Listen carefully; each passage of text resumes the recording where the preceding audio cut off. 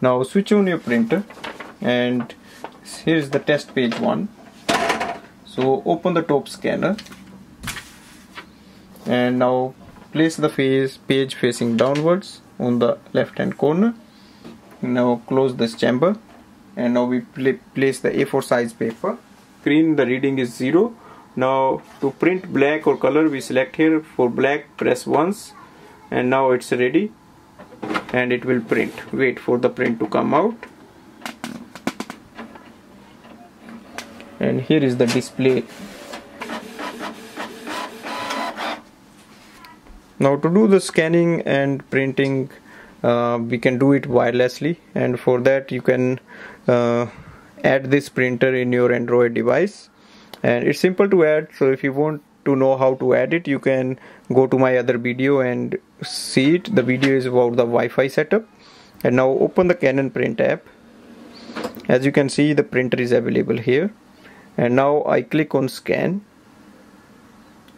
Again click on scan.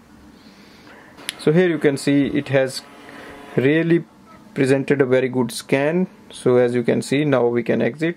If you want, you can save it as well. And now I'm going to show you how to do a print.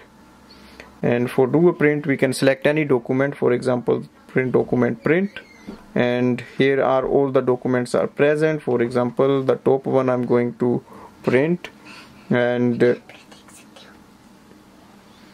on the top section I'm going to select a PDF here, and now click next and just press OK, and here you get the print option, print, and now just wait for the print to come out.